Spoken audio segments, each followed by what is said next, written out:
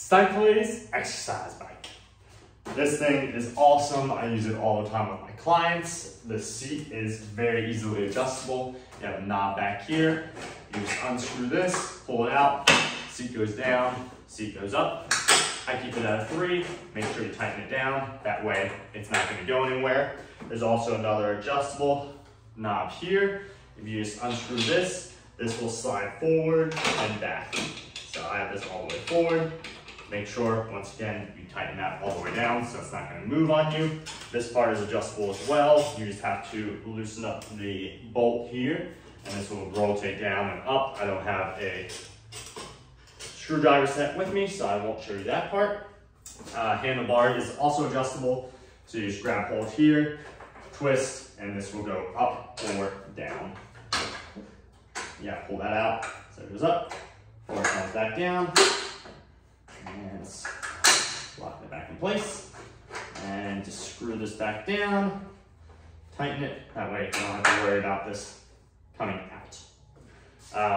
So you can just sit on, you can either ride with the foot pegs, so you can stand, that way you're in nice and secure. You have the straps, just hold these nice and tight, and then you are ready to ride. You have your resistance, which is right here. You just adjust that.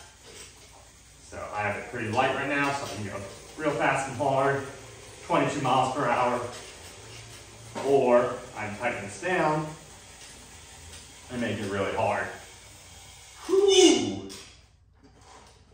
Too hard. There we go. But as you can see, you can make that very, very difficult. The harder you go, and then you can also stand up on here. So this bike will do everything a Peloton will. Only difference is it has a pretty rudimentary tracker right here. We'll lift this up. And if you just want to stop pedaling, just press this button. Puts you in a nice stop. Even if I stand on it, it's not really moving. If I stand up normally, that'll move. But if I press down on this, it can hold my weight. Let go, rotates down.